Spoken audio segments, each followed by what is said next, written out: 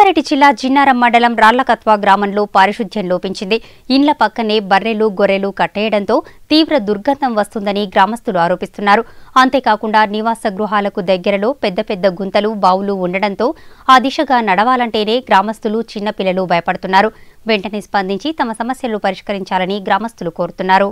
సంగారెడ్డి జిల్లా జిన్నారం మండలం రాళ్లకత్వ గ్రామంలో పారిశుధ్యం పూర్తిగా లోపించింది. ఇండ్ల పక్కనే గోడలకు ఆనుకొని పెద్ద పెద్ద గుంతలు ఉండడంతో పిల్లలు నడవాలంటేనే భయపడిపోతున్నారు. గుంతల్లో నీరు చేరడం వల్ల దోమలు వచ్చి టైఫాయిడ్, మలేరియా, డెంగ్యూ లాంటి విషజ్వరాలు వస్తున్నాయని గ్రామస్తులు అంటున్నారు. ప్రభుత్వం చేపట్టిన 30 రోజుల గ్రామ ప్రణాళిక అంటే ఇదేనా అని బీజేపీ నాయకుడు మల్లేష్ ప్రశ్నిస్తున్నారు. గ్రామాన్ని ఎవ్వరూ పట్టించుకోవడం లేదని ఆరోపిస్తున్నారు. గ్రామ సమస్యల గురించి పలుమార్లు సర్పంచ్కు మొరపెట్టుకున్నా పట్టించుకోవడం లేదని, ఇకనైనా ఇండ్ల పక్కనే ఉన్న పెద్ద పెద్ద గుంతలను పూడ్చివేయాలని గ్రామస్తులు కోరుతున్నారు.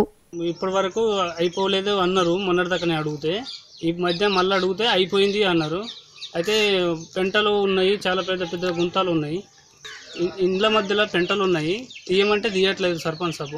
ఏది చెప్పినా కూడా ఏది పట్టించుకోవట్లేదు.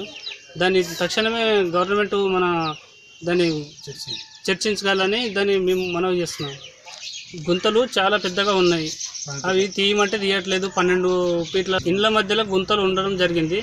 అవి గుడపమంటే గుడపట్లేదు. ఊరు పెద్ద గ్రామ పంచాయతీలో సర్పంచ్ నెంబర్లు కూడా పట్టించుకోవట్లేదు. అది పిల్లలకు దోమలు ఈగలు వచ్చి కరిచి డెంగ్యూ మన అడ్డమైన రోగాలు రావడం కలిగింది. ఇప్పుడు అది రాకుండా మరి ఆపాలని గ్రామ పంచాయతీకి నేను హెచ్చరిక. చిన్న పిల్లలు ఇళ్ళల్లో 12 ఫీట్ల గుంతలు ఉన్నాయి, మరి మొరం పోయి మనం పట్టించుకోవట్లేదు. మా ఉద్యోగం లేదంటుండ్రు సర్పంచ్ సాబు. ఇలాంటి చిన్న చిన్న పిల్లలకు ఇబ్బంది పడితే మళ్ళీ ఇండ్ల మధ్యలోనే మళ్ళీ చిన్న చిన్న పిల్లలు వాడుతుంటారు. గుంతలలో వాడితే పిల్లల పరిస్థితి ఏంది? చిన్న చిన్న గుంతలలో పోయమంటే మొరాలు పోస్తలేడు.